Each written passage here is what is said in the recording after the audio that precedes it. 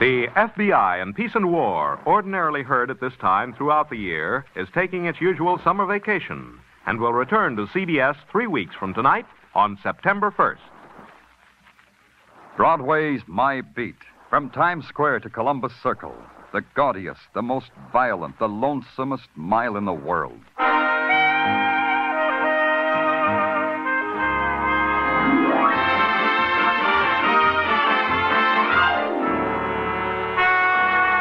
Broadway's My Beat, with Larry Thor as Detective Danny Clover.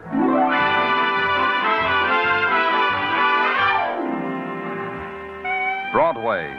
It's a journey some people have to make. A journey that ends in a screaming, blinding furnace of light, or ends in darkness, cool and still.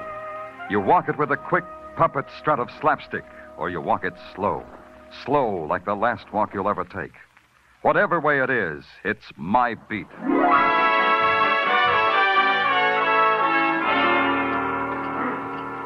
Broadway is full of people that are like pieces of a jigsaw puzzle. One of them, if you put them together right, will turn out to be Jed Stacy, scandal reporter for a rag that reports scandals.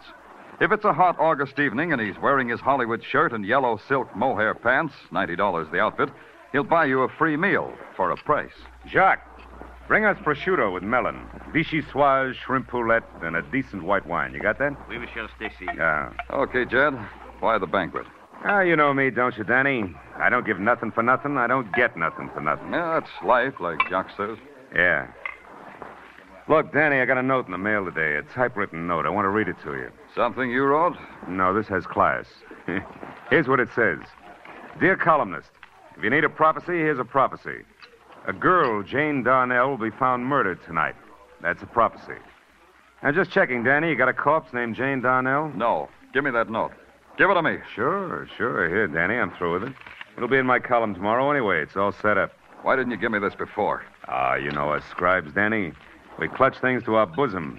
Besides, what good would it do you? If Jane Darnell is going to be killed, how would you stop it? You'd play nursemaid to a murder for a beat, wouldn't you, Jed? You're getting too large, kid. Too large. Take it easy, Danny. First, you got to find the little lady. It's a tough thing to do. Even for a guy like you, it's a tough thing. There's a telephone call for you, Monsieur Stacy. No, thanks, Jack. Plug it in here, will you? Oui, monsieur. Excuse me, Danny. Yeah? Yeah, this is Stacy. Where? Okay. Yeah, you get a fin. Yeah, the same to you. Come on, Danny. We going someplace? Yeah, to the room of a Jane Darwell. She's asleep in it, Danny. Dead asleep. Just like I prophesy in tomorrow's column.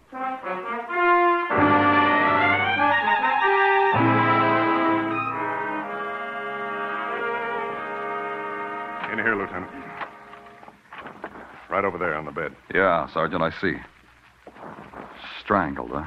With a silk stocking. I'm not a guy who knows about a thing like this, Danny, but it looks like the murder weapon is a pretty inferior piece of merchandise. $1.98 will get you 3 pairs. Take your hands off that stocking, Jed. Huh? Oh, yeah, sure, Danny.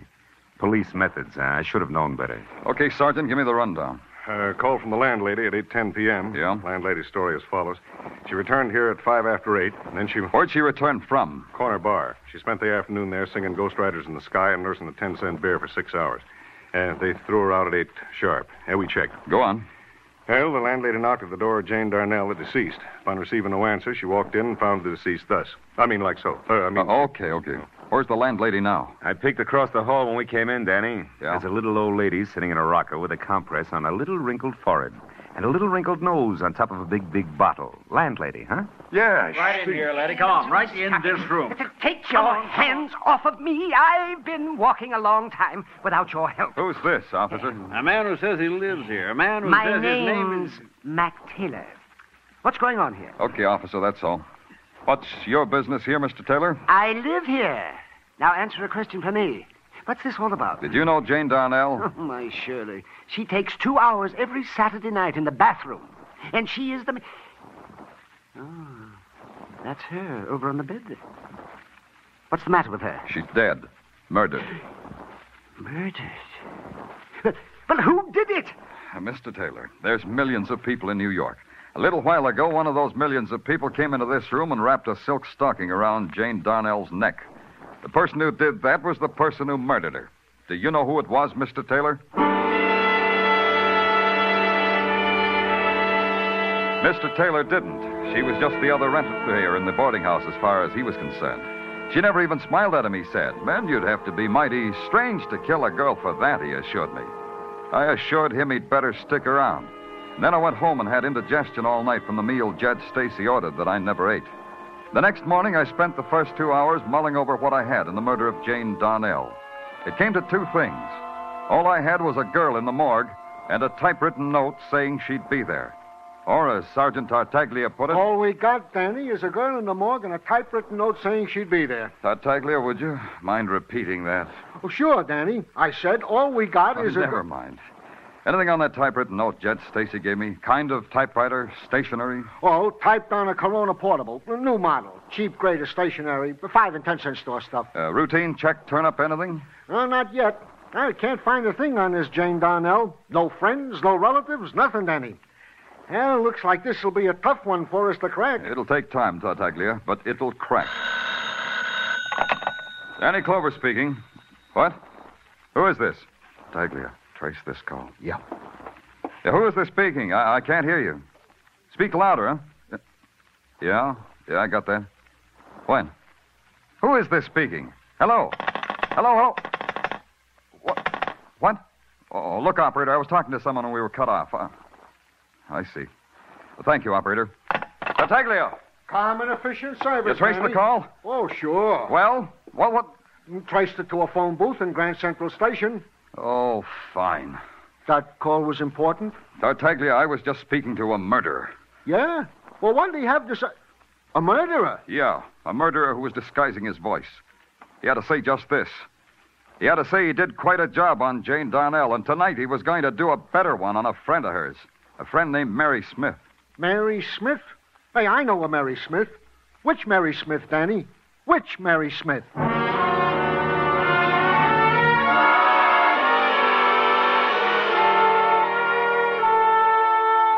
Tartaglia was right. In a city of 8 million, what chance do you have of finding a Mary Smith? If it's the Mary Smith who's going to be struck down by a murderer, the odds are precisely 1 in 8 million. You come up with Mary Smiths, all right. You trace one of them to Sing Sing, where she was doing 20 years for dynamiting a bank. Another Mary Smith left her husband's bed and board in Poughkeepsie. And you talk to a Mary Smith who says... mister. My name's Mary Smith, and I know a secret. Humpty Dumpty sat on a wall. Humpty Dumpty had a great fall. So you try again. Forgive me, sir, for have kept you waiting. It wasn't my hour for meditation. Are you Mary Smith? Yes, of course I am Mary Smith. In China, my name is Lertsu. But since I am in America, I have adopted a name that is 100% American. Mary Smith. And do you know a Jane Darnell? No, I am sure I do not. Jane Darnell. Oh, Americans have such a strange name. Yeah.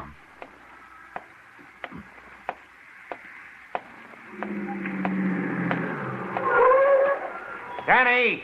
Hey, Danny, hop in. I want to take you someplace where maybe you ought to be. Move your hearse out of the way, Jed. I might scrape the polish with my shabby squad car. Oh, now, Danny, you don't like me anymore. That hurts. I like you. Now, will you move your car? They told me at headquarters you'd be here. Now, look, if you check with me, I could have saved you wear and tear, Danny. I'll make a note. Always check with Judge Stacy. He'll save you wear and tear. Or maybe I can buy it tomorrow for a nickel. You're fighting me, boy. You're fighting me. Get out of my way. You got nothing to say to me. Nothing I want to hear. You'll want to hear this, Danny. The Mary Smith you're looking for, I know where she is. Where? Well, if we're still friends, I'll tell you where. Cut it down to a number in a street. 10 West 16, Danny. A sordid walk-up, a scabrous How dwelling. do you know so much, paper boy? Anonymous phone call, Danny. Anonymous voice. Voice gives me address and particulars. Particulars? Anonymous girl named Mary Smith. Now we're friends again, huh, Danny? Huh?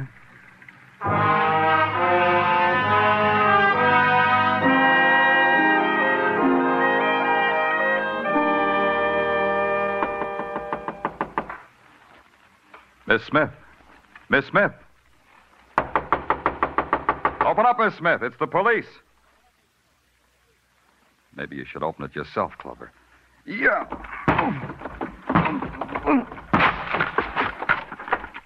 Miss Smith. The girl named Mary Smith was home. She wasn't anonymous anymore. The scrawl of blood on her clean cotton dress gave her an identity. And the ice pick thrust deep into her throat was like an ugly pin that held her in one place in one time. And death hadn't yet washed away the torture and the strain and the horror that was frozen in the carved lines of her body. The draft from the door I had crashed open moved her hair in gentle whirls away from her face. Then I saw her hand holding something tight, like a claw. It held onto it tight. It was a typewritten note. It said, "What girl next, police? What girl next? I give you a riddle. There were two that will be three. Who will it be? Who will it be?"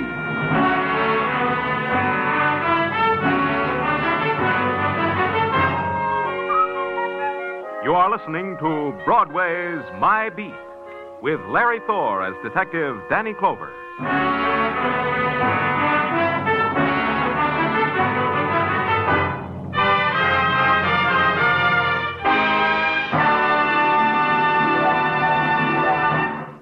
Those two outstanding adventure shows, Escape and Crime Photographer, will bring you new thrills, new chills, just a little later tonight.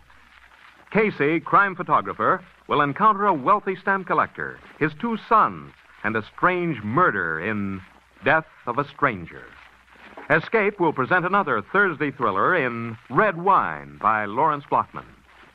This Thursday, every Thursday, hear Escape and Crime Photographer on most of these same CBS network stations. Now back to Broadway's My Beat.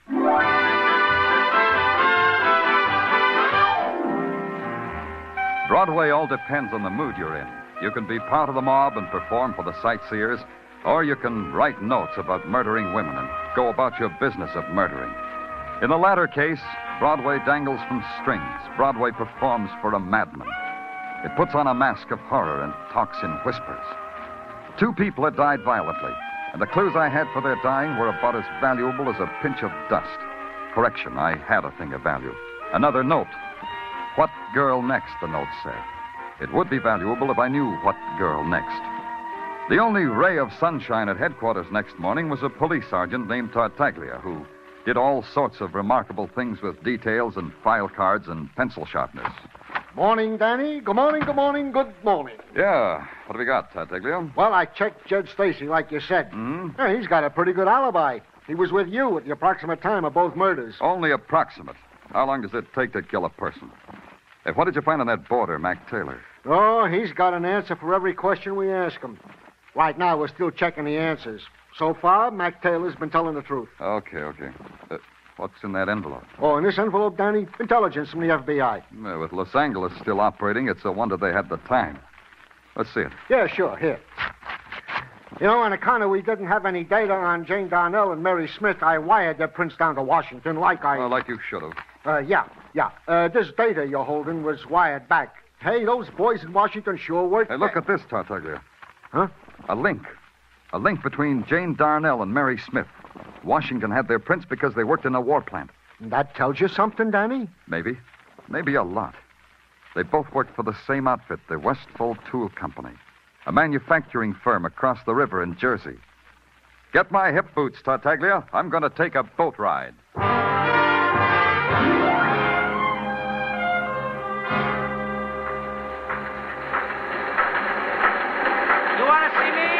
Foreman?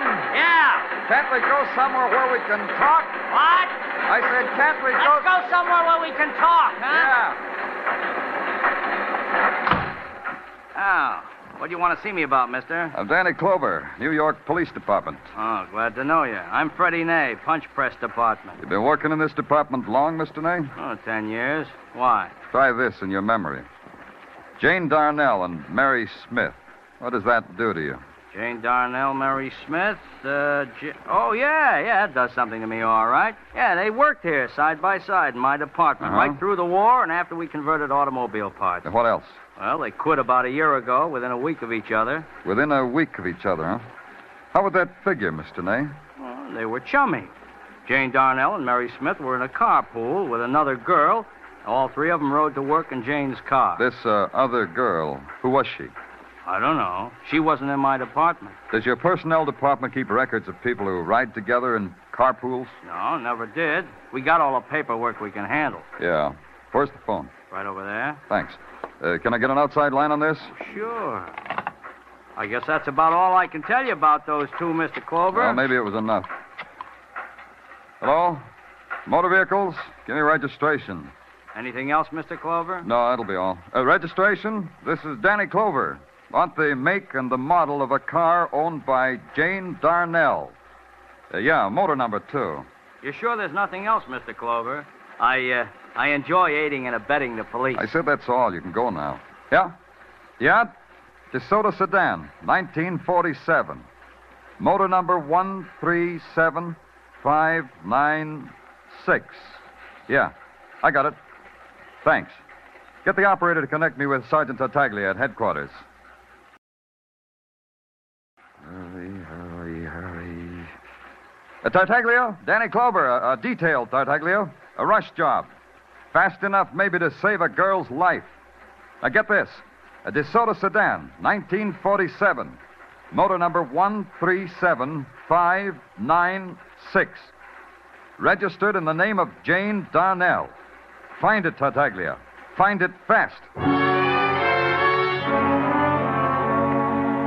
Now all there was to wait. Wait while the life of a girl ticked away.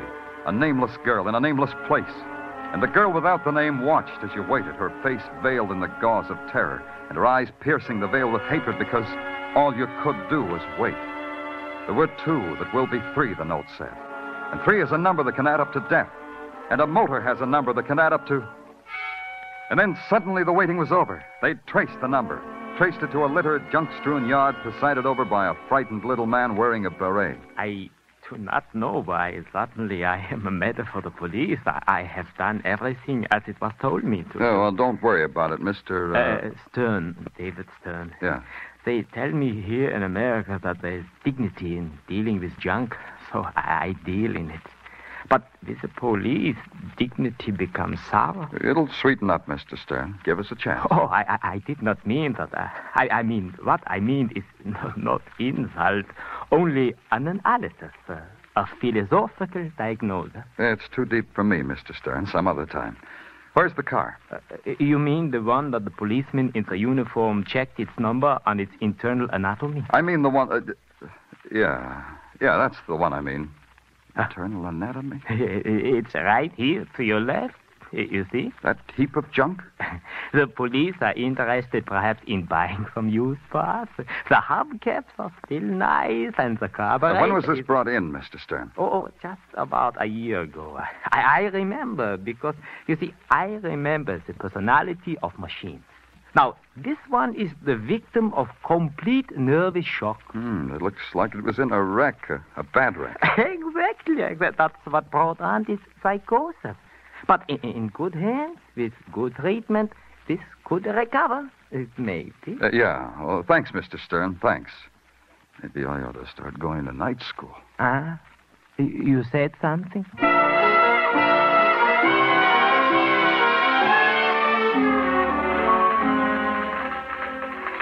Danny, hi. Welcome to Police Transcript and Record. Your presence is like a shaft of light in a warehouse of darkness. Coslow, will you do something for me and not have it come out an epic? This will take much doing. What's your pleasure, Danny? Open a window. How do you guys breathe in here? Sergeant Downs? Yeah, Coslow. Open a window. Danny can't breathe.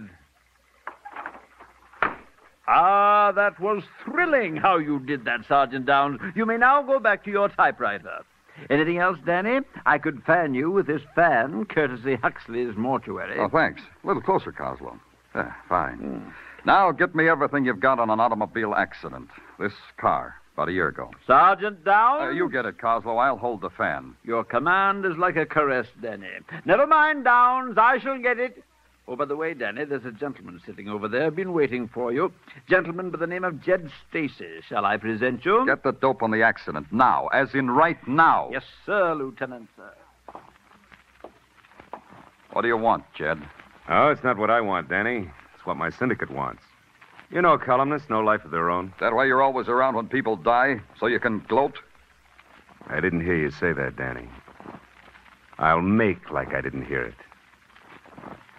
Now, Danny, my syndicate is curious whether you found out who the number 3 girl's going to be. I bleed for you and your syndicate. You told me about the other 2, Jed. How come you don't have a private line on this one? Danny, I got it all by myself. Brief it for me, Coslow. Just the words, without the hand. How well? Accident involving this car, May 10th, 1948. Crashed into by Mrs. Mildred Quimby. Mrs. Quimby was killed. Who was in the DeSoto when it happened? 3 girls, Jane Darnell, Mary Smith, and Sally Webb.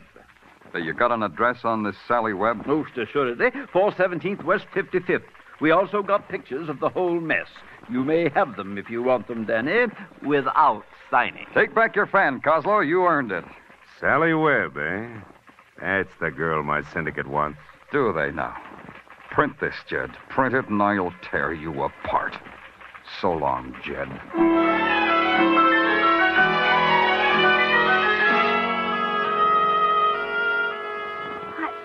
I don't believe you, Mr. Clover. I don't believe you. Why should anyone want to murder me? We're dealing with a madman, Miss Webb. A madman who makes his own reasons. But me? Why me? I never hurt anyone or anything in my life. Maybe Jane Darnell and Mary Smith were like that, but they were killed. I hardly knew them. I just rode with them to work. We had nothing in common outside of that. You had this in common, Miss Webb. You were in an accident in which a woman was killed. So she was killed. Can she rise from the dead to murder me for that? Someone who loved her very much might want to kill you because he holds all of you responsible for her death. Well, then why don't you catch him, put him in a cage, rip him into shreds, and, well, do something. Something. Miss Webb, that picture on your bureau. Who is it? My boyfriend. Why? How long have you known him? Oh, a few months. You expecting someone? No. Let him in. Let them in, Sally. Hi, Sally. I found this envelope addressed to you in your mailbox. I brought it up. Is it all right? Give it to me, little girl. Huh? Oh, give it to him, Mary, and you better go now. All right, Sally. Sorry I haven't time to be polite, Sally. Mind if I see what's in the envelope? Thanks. Here. Read it, Sally. And the third is Sally Webb. At 8 o'clock tonight, it's Sally Webb. Spin, Sally, spin till 8 o'clock. Then it's done. The same cheap paper, the same type, the same pattern. Now do you believe it, Sally? Oh, yes. Yes, help me, Mr. Clover. Please help me. If you'll help me. How? Just tell me how. Sally, I want you to spend the rest of the day as you would spend any other day. One of our men will be with you all the time. You'll never see him. You're not to look for him. But I want you back here before 8 o'clock, understand? Before 8 o'clock. Oh, I'm frightened, Mr. Clover. I'm frightened. It's the only way, Sally. You wanted him in a cage? That's where he'll be, just like you said. In a cage. So the trap was set. Sally Webb, the bait. New York Police Department, the hunter. The hunted? Somebody in that jungle city. Somebody crouching now in a dark corner until another time of killing. The man I had tail Sally Webb called in every half hour from a dress shop, a fruit store, from a laundromat, places like that. Then about 7 o'clock, the trap began to shape itself. A police cordon thrown around the block on West 55th Street where Sally lived. And a few minutes before 8, I was standing in a doorway next to the address, and the trap was ready to be sprung.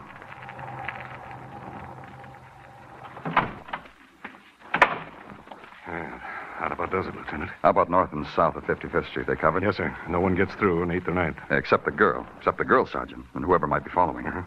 How about our boy, the one you assigned to Taylor? He's got orders to drop out at the corner of 9th and 55th. Now, get this, Sergeant. Yeah? I want your men in uniform to stay out of sight. Plain clothes as inconspicuous as possible. No noise. Yes, sir. That's what I told the men. Who's that? What chowderhead was stupid enough to use his siren? That's probably Patrolman Florio, sir. He's siren happy. Oh, I hope he's going to be happy pounding the cement in Flushing.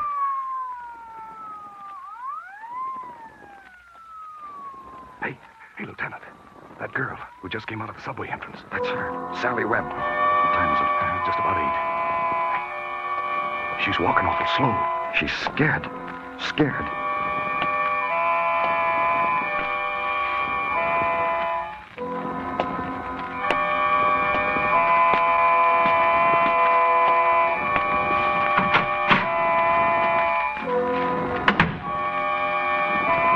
She's inside. See? The lights just went on. Let's go, Sergeant. Miss Webb, it's Danny Clover. Oh, it's Danny Clover. Lieutenant. Yeah. She's dead. She's dead, Sergeant. Close your eyes and try real hard to believe it. She's dead. But I don't understand. How could The coroner will call it a long, sharp weapon. The coroner's jury can blame me for it. What are you talking about, Lieutenant? The subway. The one place I forgot about. The one place where she'd be with 1,000 people and still be alone. She was stabbed on the subway. She had just enough strength to get inside her door. What are you doing, Sergeant? Oh, this stuff must have spilled out of her purse when she keeled over. Just junk, though. Lipstick, cigarettes. What's that? The piece of paper you're holding? Nothing, I guess. Just a piece of paper. Oh, wait. Something's typed on it. Huh? Read it. Now is the time for all good men to come to the aid of his country. I love you, I love you, I love you. Let's see that. The letterhead says Ridley's Department Store, furnishings for your every need. Get me a squad car, Sergeant. I got a feeling Ridley's is going to furnish my every need.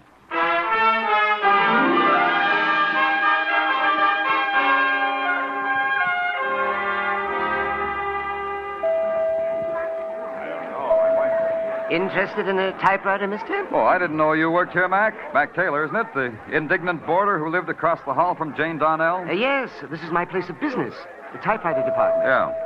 I've got a time card, employee's number, everything. I sell them. You want to buy one? Some other time. Which Corona did you type those murder notes on? Huh? What do you mean? Sally Webb really loved you, didn't she, Mac? I got proof positive of that. She put your picture on her bureau, and she hung around here and wrote love notes on your demonstrator typewriter. So? Tell me something, Mac. When did you change your name from Quimby to Taylor? We've got a doctor in this department store, Clover. Maybe you need to see him. I have a picture of Mildred Quimby, Mac. Was she your wife? What do you know about Mildred Quimby? I said I have her picture, Mac. Here, when she was killed in an automobile accident. Look at it, Mac. Go on, look at it. I'll kill you. I'll kill you. Like they killed my wife. Like I killed all of them. I'll kill you. Mac, put away that gun. This place is filled with people. What do I care about people? My wife is dead. Watch out! Hey, that man's got a gun. It must be crazy. Never. Never. Down, everybody. Get out of the way. That man's a killer. Come and get me, Clover. Yeah. There's only one way to get you, Mac. Clover, you can't miss.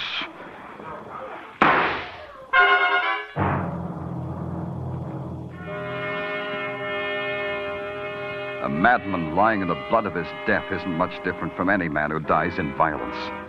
There was a kind of furious serenity on the face of Mac Taylor, or Quimby, as though all at the same time he rejected and embraced the peace that a tearing bullet had offered his brain. They took him away. Then someone swirled a mop over the blood-stained tile of the floor. And that was the requiem for a madman.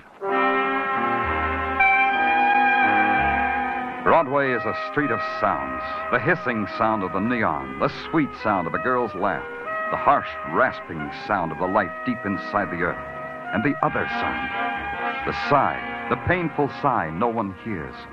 It's Broadway, the gaudiest, the most violent, the lonesomest mile in the world. Broadway, my beat.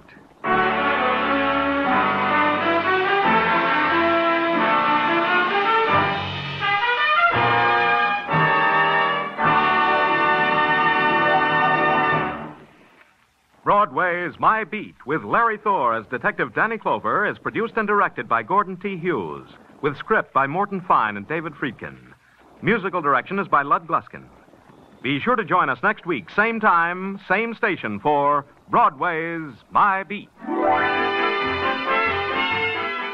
The launching of a promising career as a singer, a bunch of yellow roses from an admirer, a single sniff of their aroma, and sudden death. These are the events that launch Mr. Keene, himself a promising career man, as sleuth in one of his most fascinating cases tonight. Mr. Keene's latest adventure, the Yellow Rose murder case, follows immediately over most of these same stations. This is CBS, the Columbia Broadcasting System.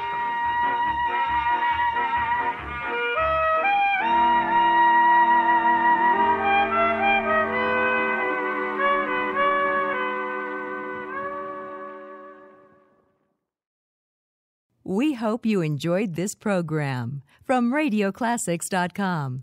Programs are copyright their respective owners. All rights reserved.